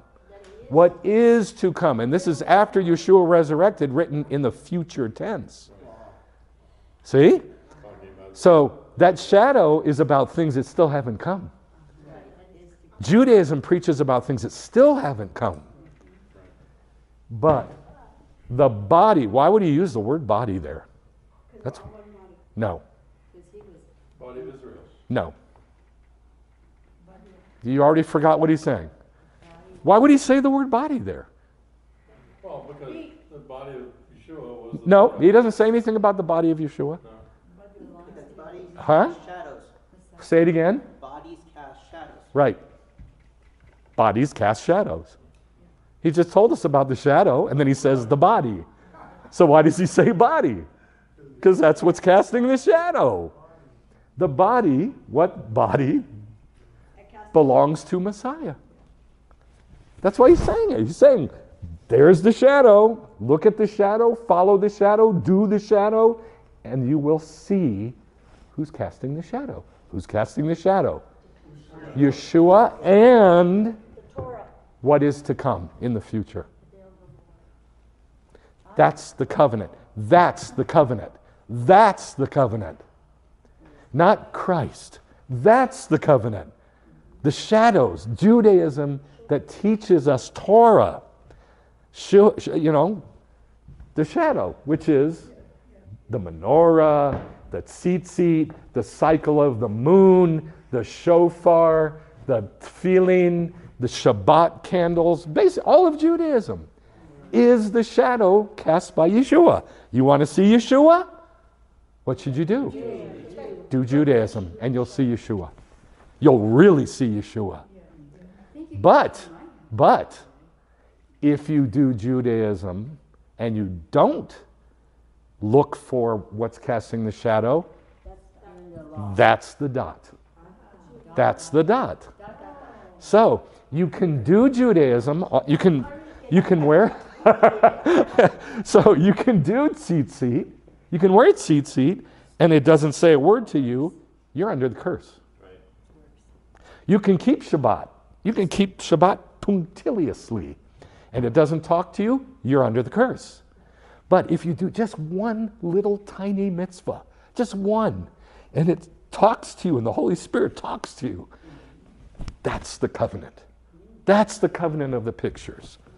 That's the covenant, the second covenant. It's not Christ. It's this. It's, what does he say the words of the covenant are? Come on. Torah and the mitzvot. That's the second covenant. The first covenant is Torah and mitzvot. Second covenant is Torah and mitzvot. I'm glad I didn't give up. I wanted to give up. No, don't keep your mouth shut. Don't do that. Right. So the Torah and the mitzvot, which I have written to instruct them. Instruction, teaching, that's the covenant. That's the second covenant. And that's what Galatians says. Now, we're going to go back to the beginning. What does the words of the covenant look like? Describe them to me. The magic cube and the written scroll from Moshe. So let's focus on the magic cube. I said the magic cube, the 10 words, is if you make it bigger, then it's the Holy of Holies. And if you make that even bigger, it's the Holy of Holies in the temple. And if you make that way bigger, it's the New Jerusalem, which comes after the kingdom. Right? She is our mother. Okay? What does she look like? A cube. What cube? The magic, thank you, the Torah. The magic cube. The Torah. The 10 words. Yes? Yes. Okay. That's what he says here in Galatians. But if you don't know that backstory of the two covenants, this makes no sense. Galatians 4, 8 through 9, and then 21 through 31. At that time, when you did not know God, who's he talking to? Gentiles. Better be. When you did not know God, you were slaves to those which by nature are not gods. In other words, idolatry. Who's he talking to? Gentiles. But now that you've come to know God, what does that mean? So now they're doing Judaism. They're doing Judaism. And they know it. And he told them in Colossians, Gentiles, don't you let anybody judge you for doing kosher laws, new moon, Sabbath, and festivals. Don't you allow those Gentiles to tell you not to do Judaism, because you know it's a shadow cast by Yeshua. So here he says, now that you've come to know God, so now they're doing Judaism, how is it that you turn back again? To what? To their idolatrous Gentile ways. But now they got another problem. To the weak and worthless base things, he's talking to Gentiles, that's his audience. What are the weak and worthless base things of the world? Everything except Judaism. Gentile ways. Gentile ways. Yes? Idolatry. Obviously. So they're turning back to that, but they're also turning back to something else, which is even worse. This is even worse. Now, this is where the church goes. They're getting under the law. And they've left the freedom of Christ, and now they are now called anathema. That's what they say. These are not my words. They are anathema because they're becoming Judaizers. It doesn't say anything like that here. Those are made up words. Tell me, you who want to be under the law. Remember, there's only one word in English for law. What are the two words in Hebrew for law? Torah and dot. So which one do you think he's saying? You want to go back under the dot? You want to do Judaism as dot? Are you out of your mind? Don't you listen to the... They both say law. You who want to be under law, don't you listen to the law? It's not law. It's dot and Torah.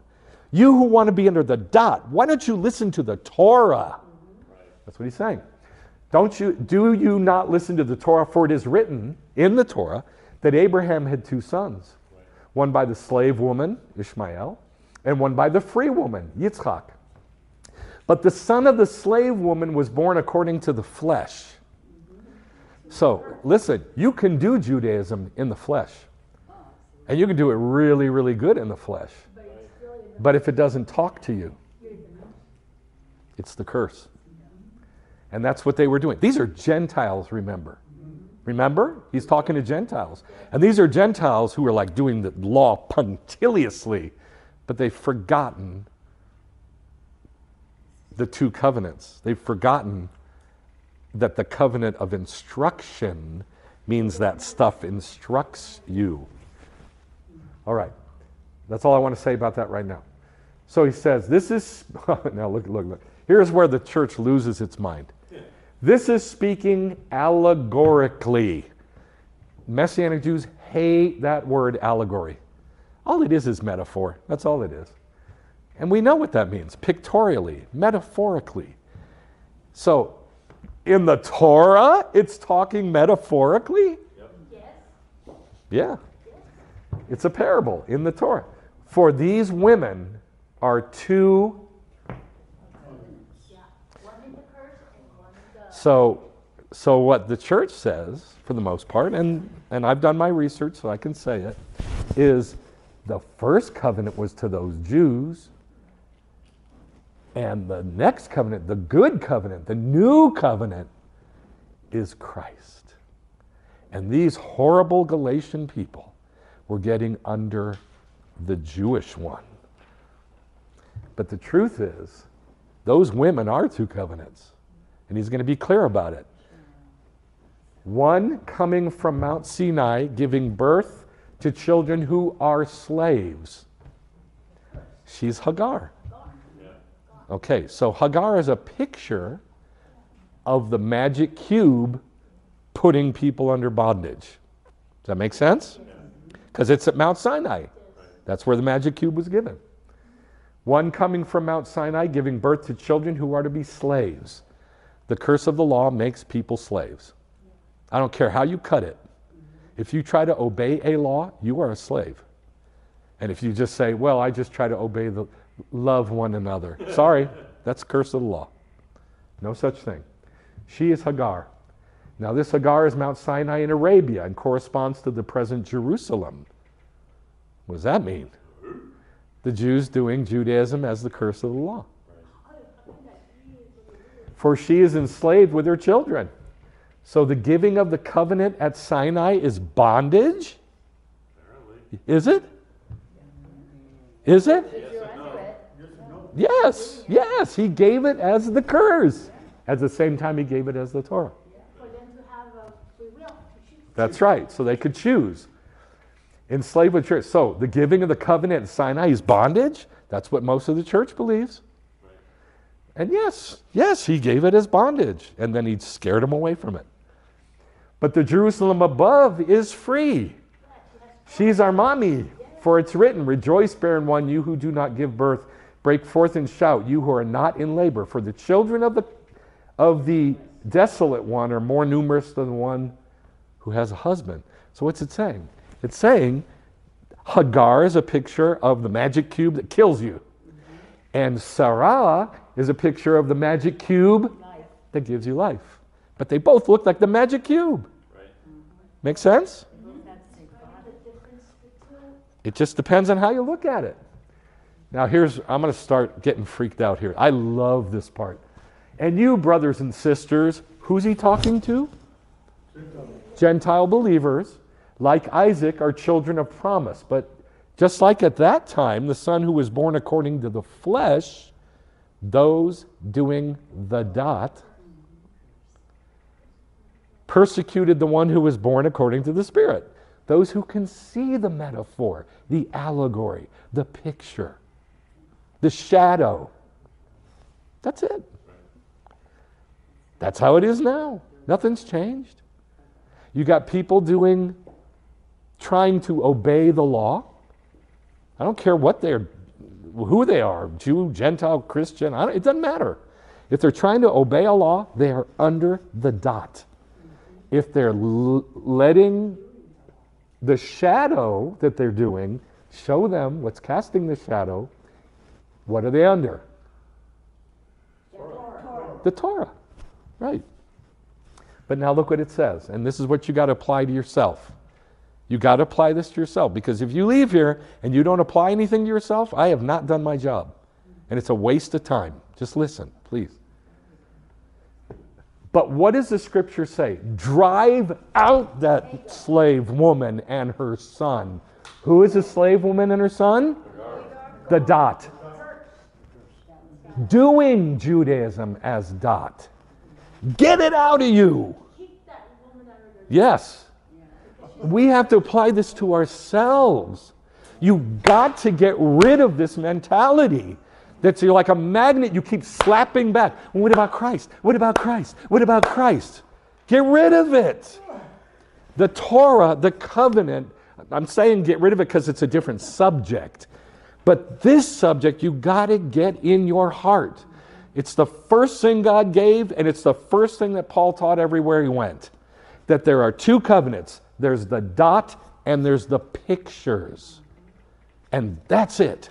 And if you can't put that succinctly with your mouth in what you believe and how you want to live, you don't have it. You don't have it down. You got to get it down.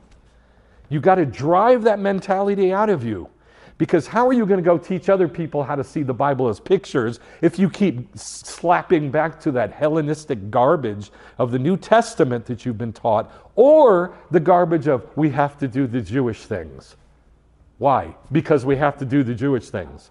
All right, but what are you getting from it? We have to do the Jewish things. I want to obey God. I want to serve God and obey His commandments. It's nonsense and it's death. And you got to drive it out of you.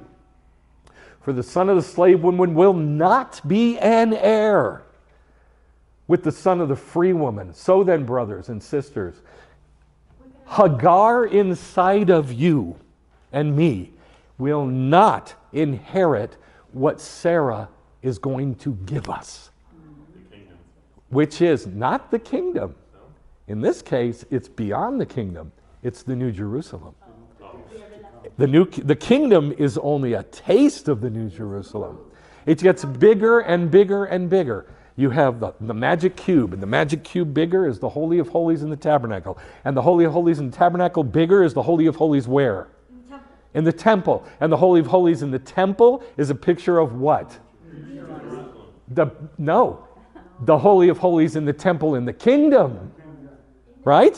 For 1,000 years. But then after that is going to be even bigger, the New Jerusalem. But they're all the magic cube. Okay? Drive out the dot from you. And only you can do this. I can't do it for you. I can hammer on you all day and all night with it. But unless you do the work to get rid of it, she ain't going to come out. And her son ain't going to come out. You remember when Sarah told Abraham, get her out of the camp? I know you were. What did Abraham say? He was kind of hurt by it. He kind of. Yeah. Well, the rabbis say he went nuts. He didn't want to do this. He absolutely did. That's his baby. That's his child. And I'm supposed to drive him out of my camp? Yeah. And God tells Abraham, do what she said. Listen to her. Listen to her. And then listen to her. And he says this, tell me, you who want to be under dot, do you not Shema? Listen to the Torah? Now that's the difference in the two covenants. The first two times that God offered the magic cube, what did Israel say? All that the Lord has spoken will do, na'aseh. But the third time, after they threw the blood on him, after the third time when he wrote it down, what did they say? We will do and then we'll listen. And that's the second covenant. And that's what was added. That's all that was added. One word, v'nishma. All the words which the Lord has spoken, we will do, na'aseh. All the words the Lord has spoken, we will do, na'aseh. But the third time, what was added is, na'aseh v'nishma. We will do and we will hear it. Hear the thing that we do. What it's saying to you. Yes. No, not what it's saying to you. What you do. I'll listen to what I do, and then I'll hear it. It's the same thing as a shadow. Yeshua is casting a shadow, right? Shadow's made out of Judaism. If you do Judaism, looking for it to talk to you, it's the same as listening to it talk to you. It's the same thing. Same thing. So what was added? What was added is, listen. That's the second covenant. V'nishma. Na'aseh literally means works. It literally means works. So, listen, we don't know what this is nowadays. So Paul writes, works of the law, works, you're under works, do works. And the church reads that and they don't know what they're seeing. Most people don't know what that is. But a Jew reading it goes, okay, na'aseh. Right. They said it twice. Na'aseh, we'll do it, we'll do it, we'll do it, we'll do it, we'll do it, we'll do it, we'll do it. Yeah, no listening. That's right. No hearing. It's just doing. So the first covenant, dot, is doing. Na'aseh. The second covenant adds hearing. Yes? Now, here's the verses you need to memorize. It reminds me of the verse that says, those with ears who don't hear. Yes, there are those who have ears who will not hear. Who will not hear. It's all over the scripture. Yes, ma'am. Sarah is playing. Is she playing the part of the Holy Spirit when she Yes, that's where I'm getting. That's where I'm getting. So, the covenant of the curse is to do, na'aseh. Here's Mount Sinai. Here's the second covenant. What was added? To hear. Now, these are verses you must know. You've got to know these. You passed out the papers, right? Yeah. Thank you. All right, so they're on there. You need to know these verses because these don't say listen to God. They don't say listen to God. No. They say listen to what you do. They say listen to the mitzvot. It doesn't mean listen to the mitzvot talked about or spoken or preached. It means listen to the mitzvot, literally, that you do. That you do. That you do. You do it, and then it talks to you and you hear it. So if you're not doing it, how are you going to hear it? It's impossible. So what happened is, and this might bother you, but you got to be able to say this. The church as a whole kicked Judaism out of its midst so they cannot do the things. So how could it possibly talk to them? Right? Because the Holy Spirit only talks Torah. She only speaks what's in that magic cube.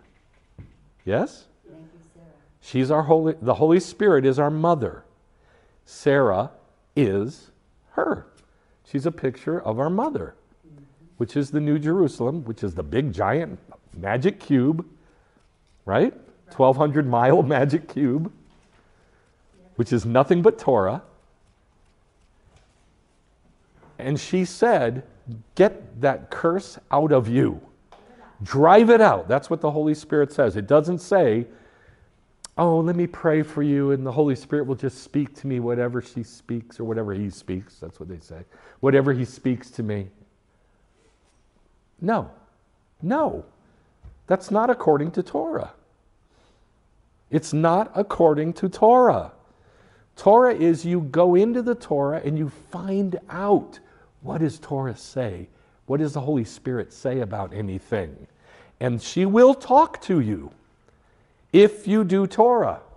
And here's the verses that say she'll talk to you. These are only some of them. These are not all. These are just most of them. Okay?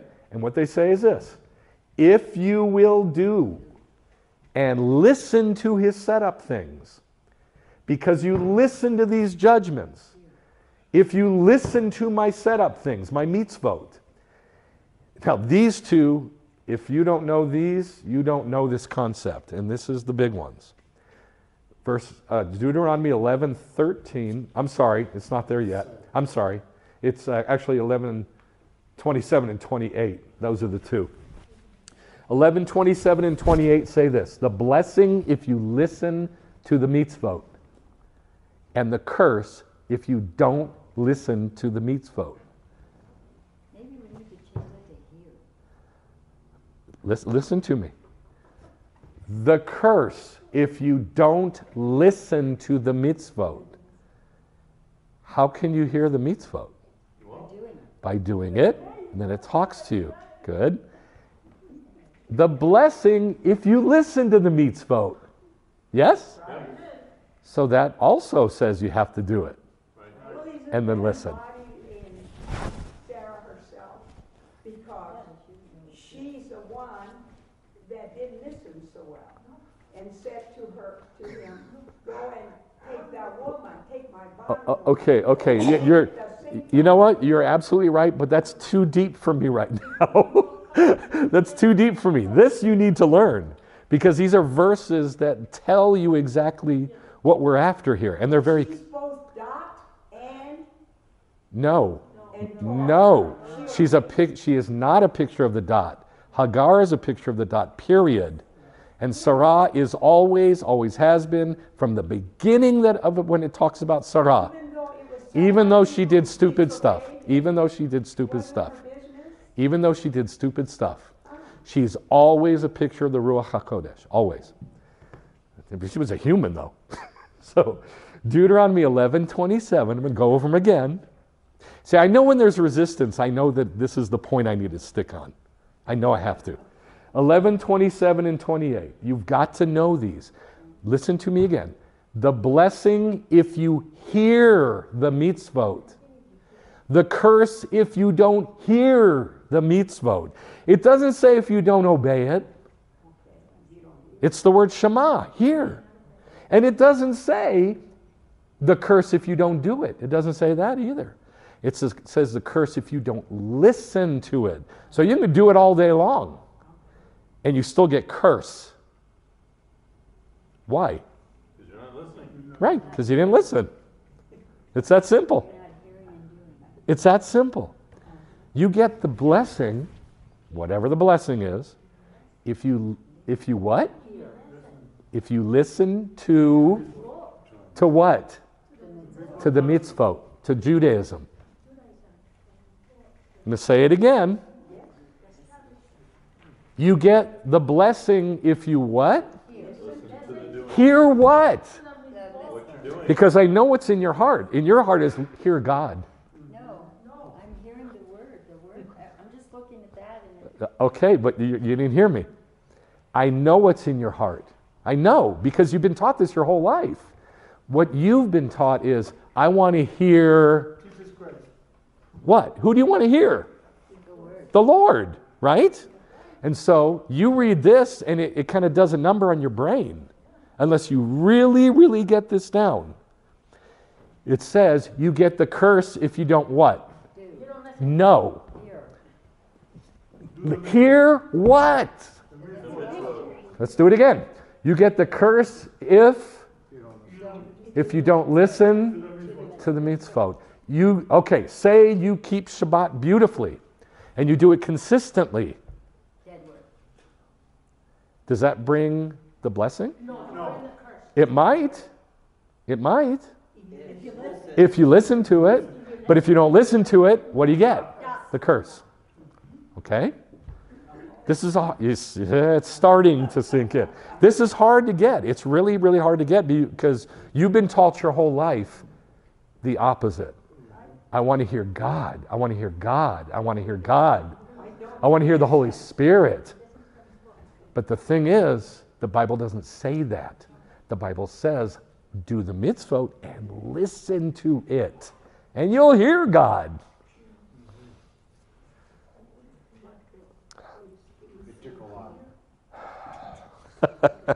Yes, it takes a while because you've been told your whole life something different. I'm telling you something you do not know.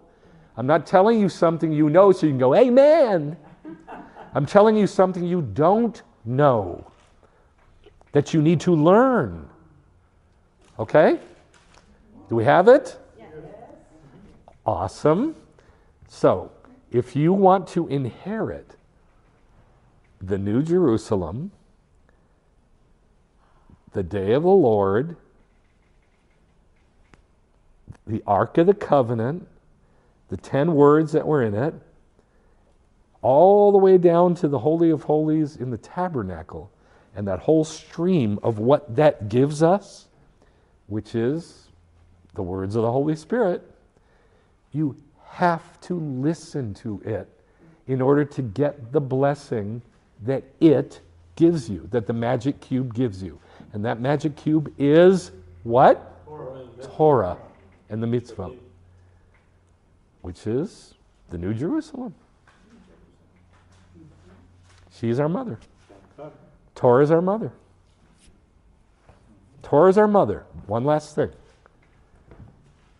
Where does it say in the Bible that our mother feeds us with milk from her breasts, and it's Judaism?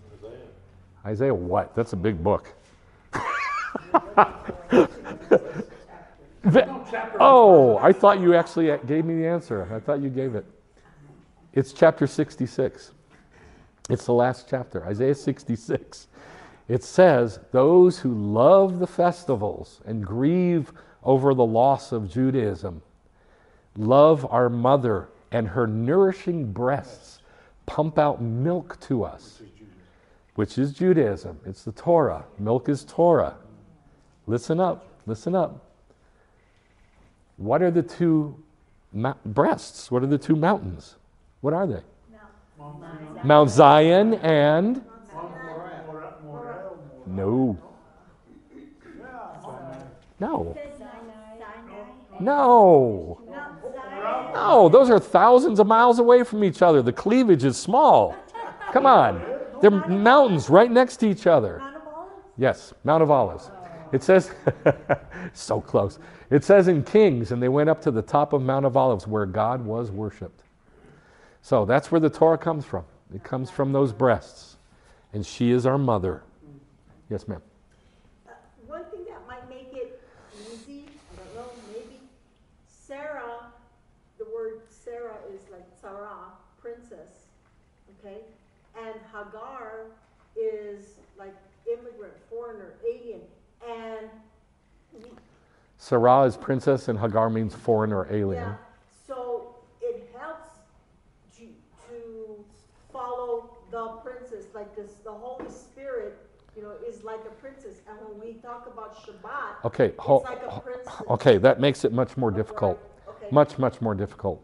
Because you're laying a metaphor on top of a metaphor. Okay. I'm trying to make it simple so I can smash the disgusting magnet that slaps back on what you've always thought. That ain't going to do it. You got to make war on this thing to get rid of it. You got to get rid of it. And I'm going to say what this horrible, disgusting, evil, filthy thing that keeps sucking you back is. I'm going to say it one more time. One covenant is with those Jews. Ugh. And it's the law. But we have a new covenant, which is Christ. That is disgusting. Both covenants are what? Come on. Thank you. Torah and mitzvot. That's both covenants. That's both covenants. One is the curse, and one added listening to Judaism, to the act itself. And that's it. Is your hand up? Yes.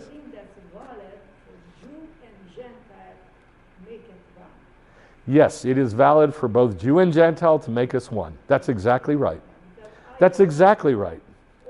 And it is the only thing that's going to make both Jew and Gentile one. And that's what Shaul makes clear so many times.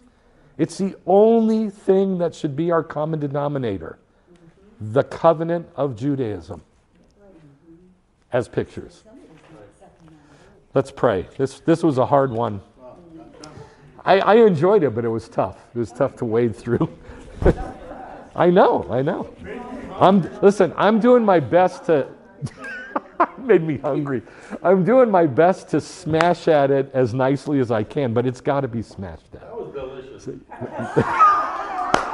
That was gorgeous. Right. Okay, let's pray.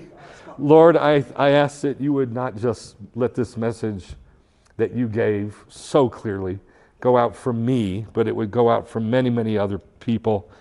I ask that you would make it a revelation that would go out to your whole body, and that you would teach your body through many, many, many voices, just as many voices that have said the opposite and muddied all of our doctrine and our beliefs up and made it so messy. I ask that you would clarify this, that the Torah and the Spirit are one, in the name of Yeshua. Lord, set this in our hearts like a gem, like the gems in the breastpiece that were set into those settings, in the name of Yeshua. Amen. Shabbat Shalom, everybody. Let's do Kiddush.